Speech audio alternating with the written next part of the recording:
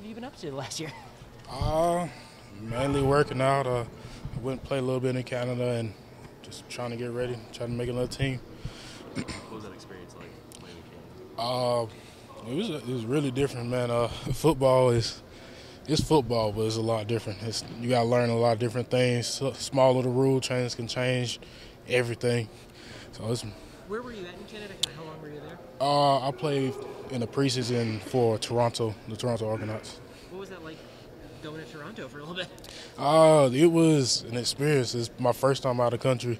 I mean, where I was, the city was kind of like Columbia. We were on the college campus doing camp and stuff. The guys were nice. I mean, a lot of guys and big-name guys I actually watched in college. So, I mean, it was kind of cool getting to play with these guys I saw on TV and was like, oh, yeah, this dude is great. Who were some of the guys? Will Campbell.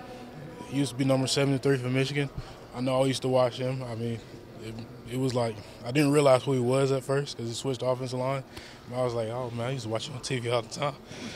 Was there a big, I guess, welcome to Canada professional football for you?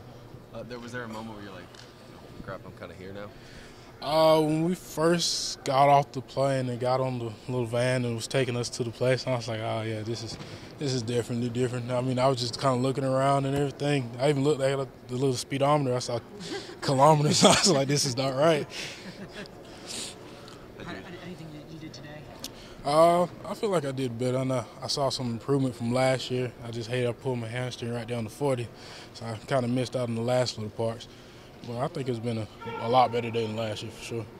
So you've been living up in Dillon, living down here? I've been up in Dillon, just kind of training and stuff down there. It's just a lot easier. Is Toronto a little bit different than Dillon? Oh, yes. It's night and day. I mean, going from the city, you have like a train going by you at all times of the day. And then going to we have like 5 stoplights. What is kind of the biggest hope to be able to get out of this? And if it doesn't work out, what do you think are your next plans? Right now, biggest hope is making another football team, whether it be here, Canada. I know they have the new AAF or the NFL is the biggest picture, but if not, I'll probably be coming back here to work probably either with football or something with law enforcement, criminal justice, somewhere in that area. Like work with USC or work with just probably USC.